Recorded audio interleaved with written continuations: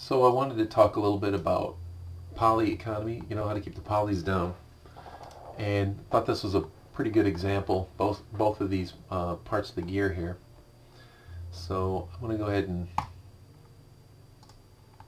just solo this piece here. And so we'll get a quick count. What do we have around here as far as polys?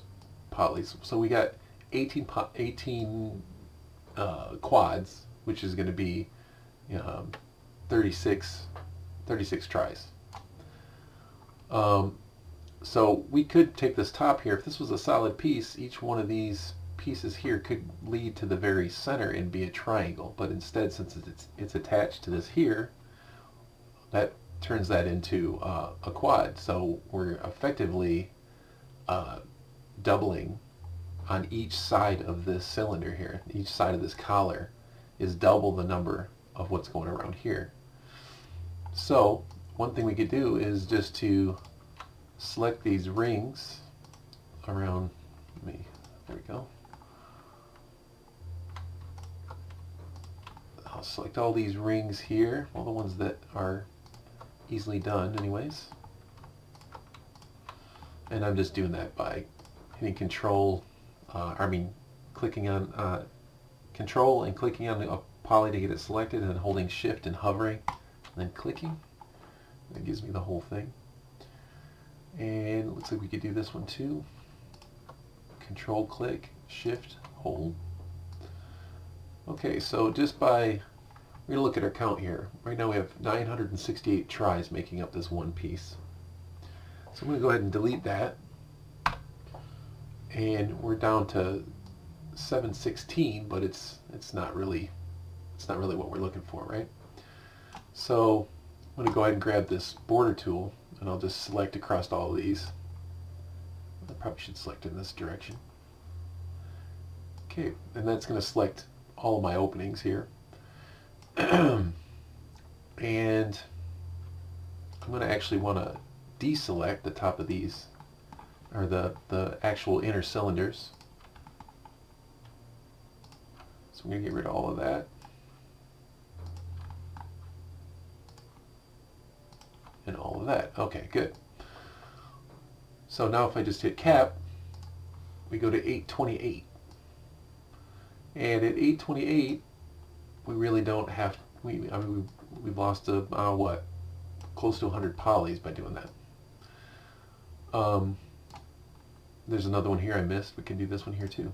So we'll just select here, and we will delete that, and then select this and cap it. So now we could connect all of these up if we wanted to, but we can look at the triangulation that 3ds Max has done. And it always triangulates in this way, where it connects every other vert, and then it selects the next try from skipping a couple. And let's see what we end up with now. Now remember, let's see, let's do that again. Let's remember what we have as a, oops. Let's remember what we have here as a count. It's 36 around the outside. So if I was to have had a single point here, and each one of these led to that point, making a pie piece, it should equal 36 triangles around the on the inside. But if I click here, it's actually 16. Because of the way that that's triangulated, it's even less. It's half again. So in just that simple move, we've taken this part. I'm not sure why my numbers jumped here. Well, 808 down from high nines, almost. So 100 polys in this one part. It's nothing to sneeze at, and it doesn't change anything about the model. So I'll bring everything back here. Now I can jump over here and do the same thing to this guy. Imagine I got four of these pieces. It's a good way to save a lot of triangles. So I'm going to go ahead and select all of these inner parts, like so.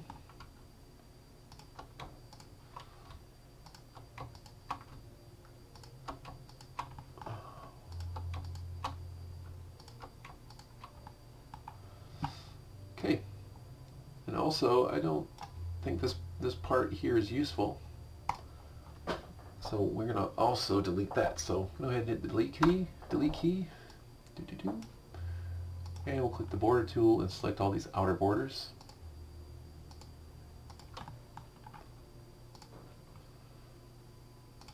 Like so. We're only going to select the largest ones. Like so, and we'll cap it. And this part's down to 706 tries.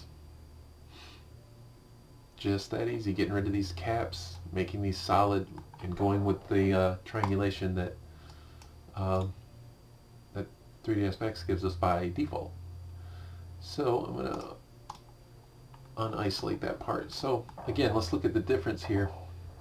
If I select this part, 912 here, to this part here,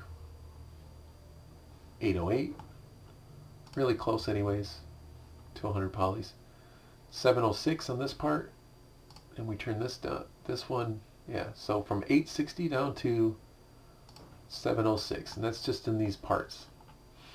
I could also take this part, and the insides of this are not gonna, they're not ever gonna show in the sim, so we'll just delete those out, and we gain this many polys again. So anywhere you can, you want to just go ahead and delete those ends of those cylinders, because there's a lot of polys there. So I can continue to do that here with this part here, and they're just kind of all over the place. You just really have to look for them.